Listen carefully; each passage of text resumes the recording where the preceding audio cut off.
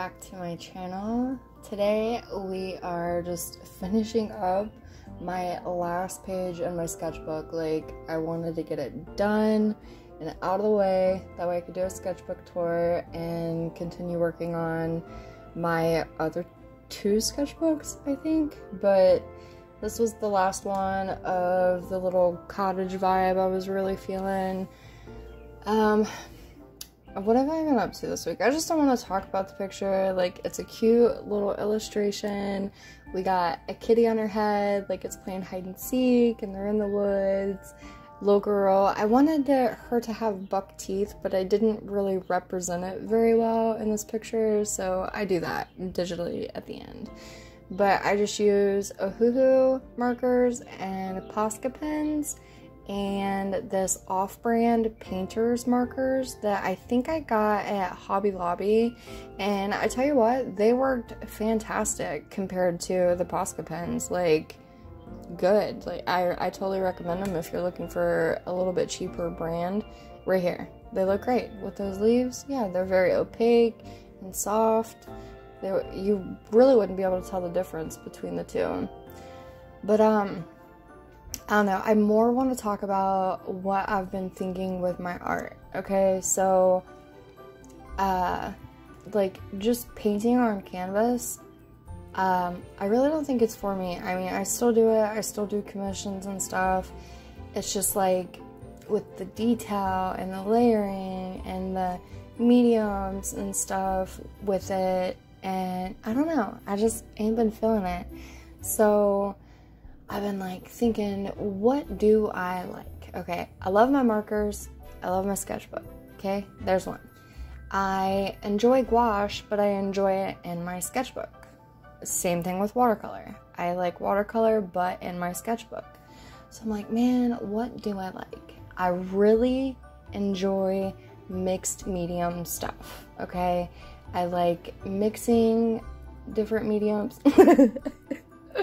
I like using different things because I get bored. Like, it's really hard for me to stay focused on one thing. So if I can pull in multiple mediums to use at once, it's easier for me to stay focused and be happier with the end product.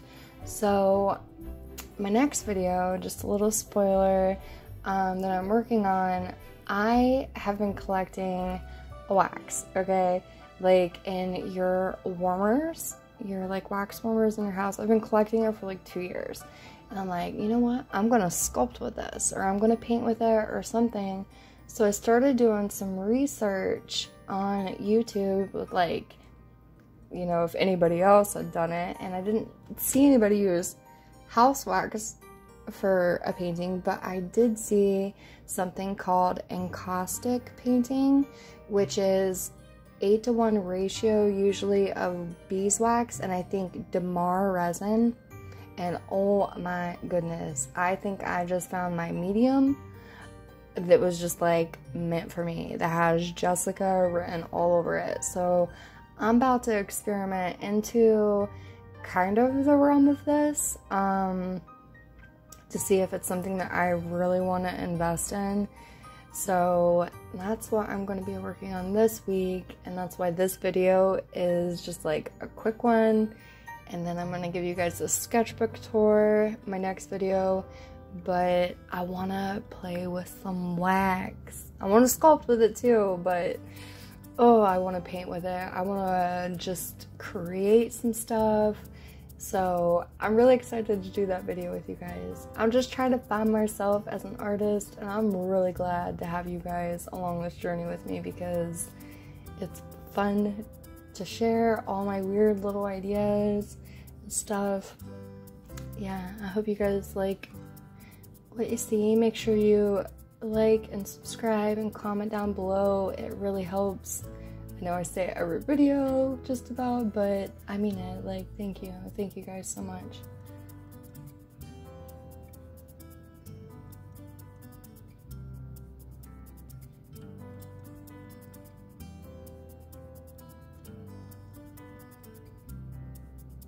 I think this may be the last of my sketchbook draw with me, just for a little bit.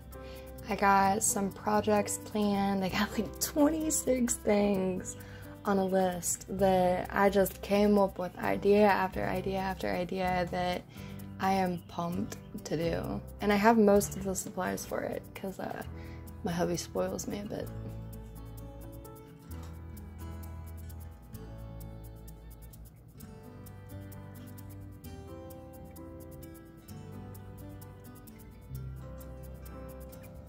Do I talk too fast? I feel like I talk too fast sometimes. Sorry, I get excited.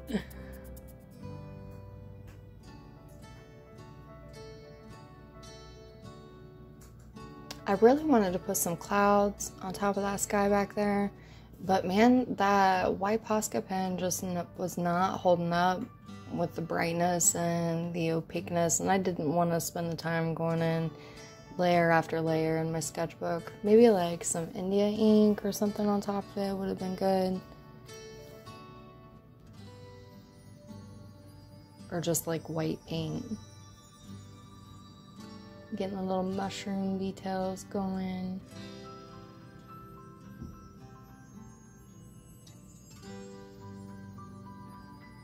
See it right here? It just would not hold up.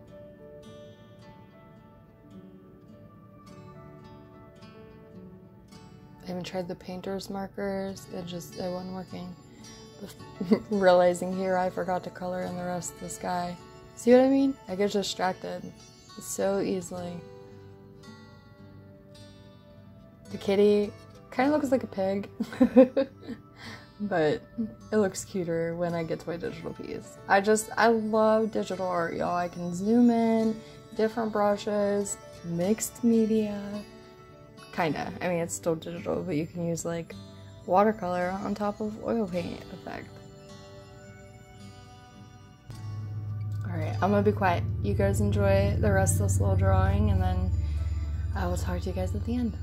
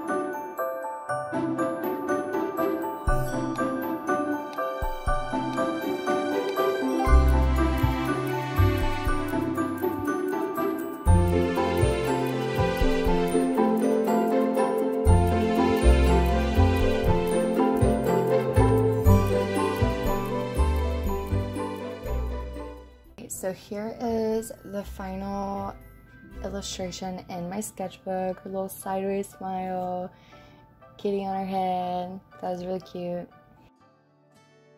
And then I go in digitally and I just take a picture out of my sketchbook and I go on top of it and just play with it until I get it where I want it to. Looking at it now while I'm recording it, I wish I would have lightened or darkened up her skin or hair. It's just, I don't know, too similar.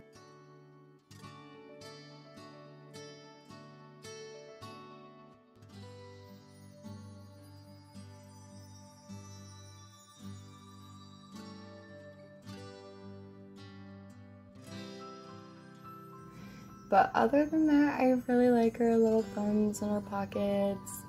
Little buck teeth look so cute. And kitty looks more like a kitty and not a pig. But I love it, and I hope you guys enjoyed the process of it, and I encourage you to try something like this. It was fun. Make sure you like and subscribe and check out my other videos. I'll see you guys next time. Bye.